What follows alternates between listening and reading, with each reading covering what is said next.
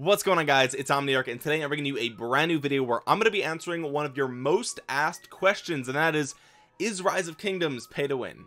Yeah, 24/7, 365. We won't have no problems if my money on time.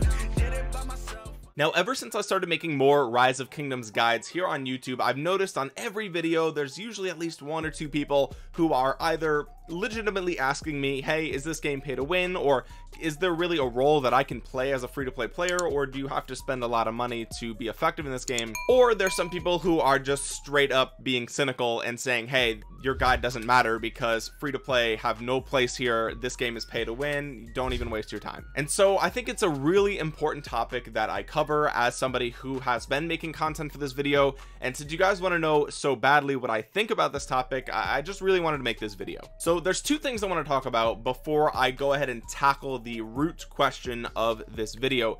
The first thing is my affiliation with Lilith Games. I have never been compensated by Rise of Kingdoms or Lilith Games in any monetary form or fashion. I've never been given in-game items from them. I've never even spoken to any of the developers of the game. I have no connections at Lilith Games. I don't have anyone I can send a text message to. I've never seen a penny for posting these videos, and they've never even asked me to make these videos. I make these videos because I enjoy the game and I've played it for a very long time, and on top of that, it would be against YouTube's terms and conditions for me to have paid advertisement for a video without disclosing it to my viewers explicitly. And so if I were lying here, there would be some severe consequences for me and my channel. And so I want you guys to know that everything that I talk about in this video, all of my opinions are truthfully my opinions, and there's a lot riding on that. Now, the second thing I want to talk about is what exactly is pay to win in a game like Rise of Kingdoms. I mean, you really have to define what is winning in this game, right? Like,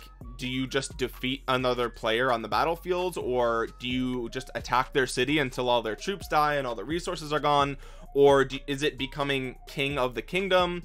Or is it winning the most Ark of Osiris matches? Or is it winning all of your KVK events? This game is so complex, and there's so many different events and things that you can focus on that I don't really think the question, is Rise of Kingdoms pay to win, a very accurate question, right? It's not a very specific question, right? Because winning in this game has to be defined by the player. Some people's definition of pay to win is, can you pay money to have the highest power level? And by that definition, sure, yeah, the game is pay to win, but the enjoyment of the game and the gameplay itself and all the events aren't going to be instantly easy just by having a high number in the top left corner. It is a strategy game, and it does base strongly on community. I think a lot of times what people mean when they say pay to win for Rise of Kingdoms is, can you pay to be essentially an influential tyrant on your kingdom, right? I mean, nothing is worse than starting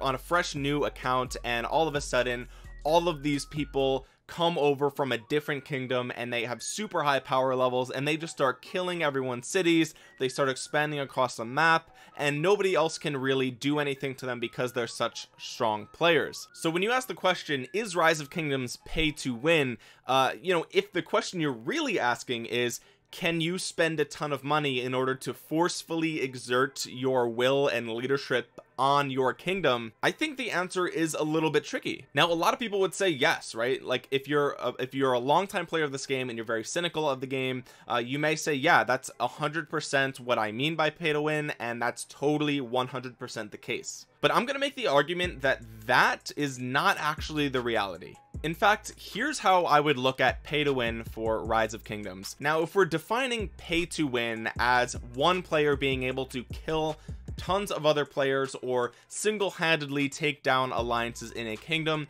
I think that a whale's ability to accomplish that mission decreases over time, either in a linear or maybe even an exponential fashion, with the x-axis being amount of time passed from the kingdom start date, and the y-axis being number of players that they can successfully kill all on their own. So what I mean by this is, the longer a kingdom exists and the stronger the average player of that kingdom becomes, it becomes harder and harder for pay to win players to just completely kill everybody else on the server. I think a lot of times when people think pay to win, they think of a game that's sort of 1 versus 1, right? Where if we were playing a game like Call of Duty, and if Call of Duty were pay to win, then you could pay for a gun that's just more powerful or more accurate, or your player has more health or something like that, right? And in that instance, since it's a one-on-one battle, whoever paid the most money would certainly win the fight. But the thing is, Rise of Kingdoms is a community, essentially MMO, right? I mean, this game has millions and millions of players worldwide, and so there's rarely ever going to be a case where if you're playing effectively within an alliance, that you're going to be forced to fight a whale all by yourself. And this is kind of where that graph comes into play that I just described, where if it's a brand new kingdom, right? If you are in a brand new kingdom and somebody joins and spends $5,000 speeding up their account, building up an army, then sure, yes, that pay to win player will be so much stronger than the rest of the kingdom because of how many more troops that they have. As the average power of the kingdom rises, right, the average player, the average free-to-play player starts to get tier 4 troops, it becomes very, very difficult for a single whale or a duo of whales or a couple of whales to really just go rogue and kill the entire kingdom. And the reason for that is because how battle is actually set up within this game. Now, at its core, the winning team of any war in this game will be the one that has the most number of troops, or the access to the most number of troops. Now, of course, commanders do come into play, but if you run out of troops, then they're not very useful. Now, I know you guys are thinking, well, you know, the more you spend, the more you can speed up your troops. But if one player wants to take down an alliance of 70 T4 players, they're gonna have to make troops 70 times faster, and that gets really expensive really fast. And sure, you know, you could do that, but it's only a matter of time before that whale just gets bored, or they realize that they're just blowing absurd amounts of money for really no reason, because there's not that much enjoyment in just aimlessly killing people in this game, right? You ultimately want an objective, right? You want to kill people for an event or for a certain reward. And even a single whale versus maybe 40 T4 free-to-play players is going to have a really tough time keeping up. And again, that's because of the way that this game's battle system is in place, all right, the way that it's implemented and how deaths are calculated. So healing troops is way more efficient and way more cost effective than training new troops, right? It's just way easier, way better to heal up troops than it is to train new ones. And it's because of that whoever sustains the most deaths is going to have the hardest time keeping up in a war. And so the way that battle is calculated in this game actually really does benefit the defending player. And so typically, if you are a free-to-play player and you're worried about a whale attacking you, you know, if it's a one-on-one scenario like we talked about before, yes, odds are you're going to lose that battle. But in a few versus many scenario where the average power of the kingdom has reached that tier 4 power level, the amount of deaths that the offensive players are going to be taking is just way higher than the amount of deaths that the defending players are going to be taking, on top of the fact that they already have to heal and train 20, 30, 40 times more troops than an entire T4 alliance. It just gets to be unsustainable super fast. And again, you could pay to do this, but you really have to look at this realistically, right? Technically it could be done, but realistically, would it be done? Probably not. And if it is being done in your kingdom, how long are those whales going to continue to spend outrageously before they get bored, right? Because again, there really has to be some sort of goal, because aimlessly killing this game is literally just throwing money away.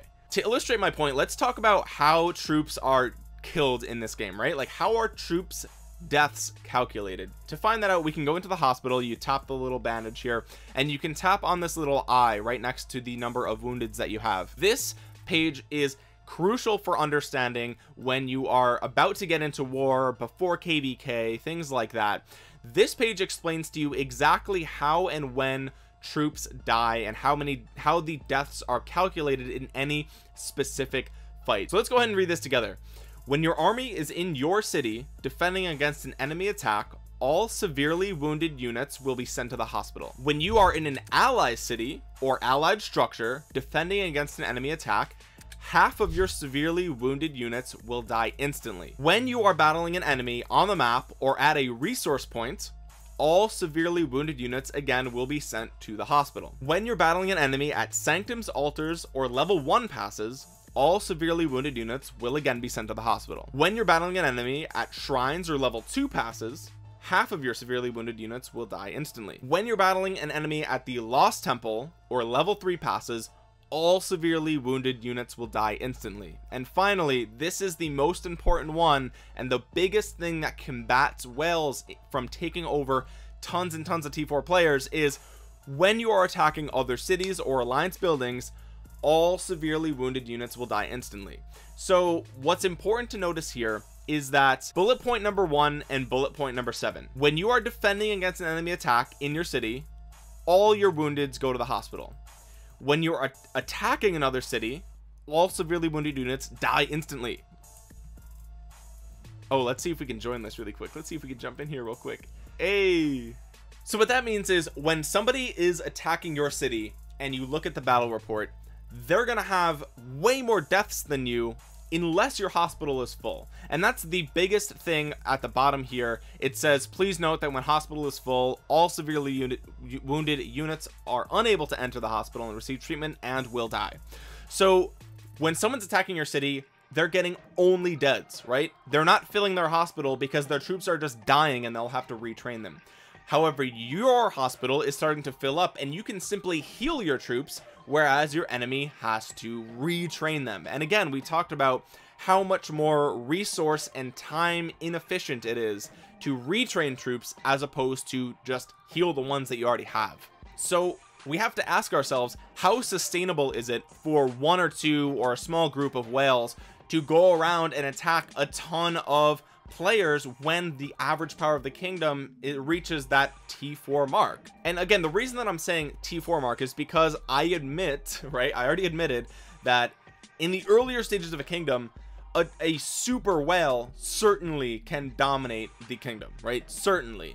But once that kingdom reaches the average power of a T4 player, how sustainable is it for 1 or a couple of whales to go through and start killing all these cities? Every time they hit your city, they're taking dead troops, whereas you can just heal yours. And this is why waging war is so cost ineffective, because anytime you're attacking a city or you're attacking a fortress or attacking a flag, the attacker is taking so many deads, and the defender has to pay their hospital bills down. It's so expensive to wage war in this game, and the burden of that expense is lifted the more players that you have to distribute those woundeds and deads to. So if you're an alliance with 40, 50, 70 active members and all of you are rallying objectives and you're all fighting on the field and you're all taking turns getting those woundeds and deads, you're going to be able to sustain a war for a much longer period of time than a single player is, constantly attacking and having to retrain troops and attacking and retrain troops. And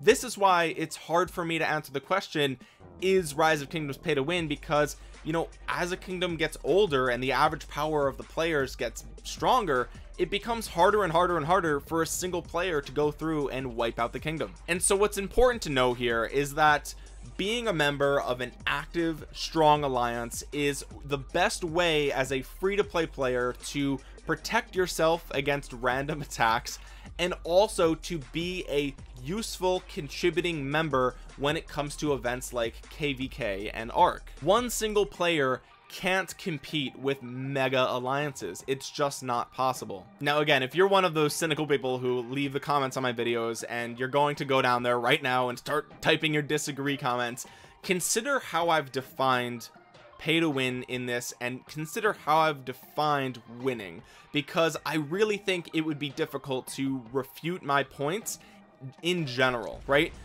There may be some oddly specific instances. In one kingdom, there was one time where this guy whose dad was a CEO billionaire and he killed the whole kingdom and he spent $500,000. I don't care about the outliers, right? I don't care about those stories. I'm sure there are stories. I'm sure, you know, there's going to be someone down there who says something about this guy who spent $500,000 in the game to kill, but the exceptions are not the rule, right? And the general rule is that if you are an active member of a strong alliance and you all work together, you can be a highly valuable member of your alliance, even if you don't have the strongest commanders. Now, not only is it way more unsustainable for one player to try to demolish a ton of others because of the wounded to dead ratio, but free-to-play players can benefit immensely just from having a couple of pay-to-win whales on their team. And that's another thing that I like to tell people, right? It's not like this game is a single player game, right? You will inevitably, if you're in a strong alliance, be allies with a lot of the whales in your kingdom, right? Because some of the best rewards in this game require that a lot of players work together, and as we've already established, one pay to win can't do it all by themselves. One person or two people or three people can't win Ark of Osiris by themselves. They can't win KVK by themselves, right? It requires a team. And what Lilith has done with Rise of Kingdoms is really interesting in the way of rallies, right?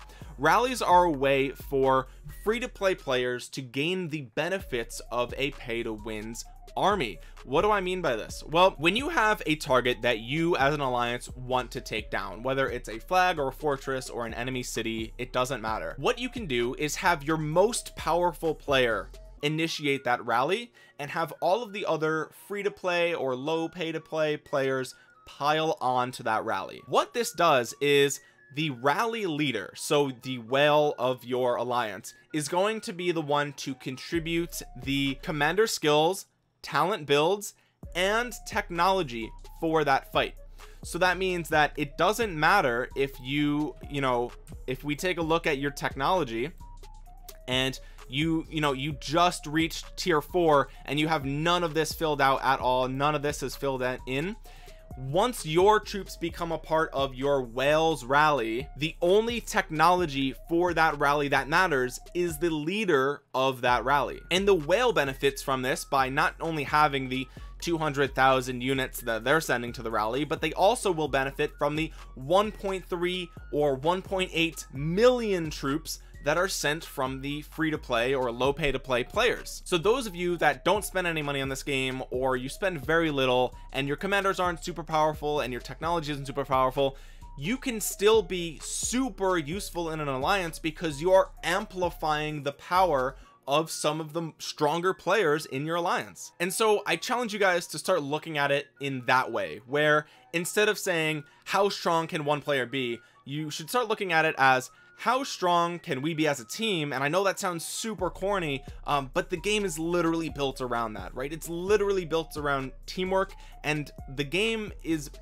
offering you tools to amplify the effectiveness of the most powerful players, right? Same thing goes for defending flags, defending fortresses. Whoever's leading that defense, those are the ones where the talents matter, the skills matter, and the tech matters. And that's pretty much it, guys. I think that the game, you know, certainly there are areas where pay to win players have a huge advantage, especially with things like Mightiest Governor and things like that. You know, a lot of those events are not going to be won by free-to-play players, of course, right? Of course. But the fun in the game isn't necessarily from just going and killing other players. It's doing it as a team in order to achieve an ultimate goal. And I think in that regard, it's way more beneficial to have a strong alliance that works together, communicates well, and has fun than it is to just be a single lone player or a group of 2 or 3 people who are really strong on their own, but they can't really win any group events because there's not enough of them to compete. That's just my opinion, guys. I hope you guys enjoyed this video. I would love to hear your comments down in the comments section below. If you enjoyed the video, make sure you drop a thumbs up on it. It really does help my channel out a ton. If you're new around here, subscribe and click that bell to be notified the next time that I upload a new Rise of Kingdoms video. The link to my Twitch channel will be in the description below as well. Sometimes I stream Rise of Kingdoms, but even if I'm not and you see me online playing something else, feel free to stop by and ask me any questions that you have about the game. I'll be happy to answer them for you. And with that being said, guys, thank you so much for watching. This has been Omniarch. I will talk to you guys again soon. Peace.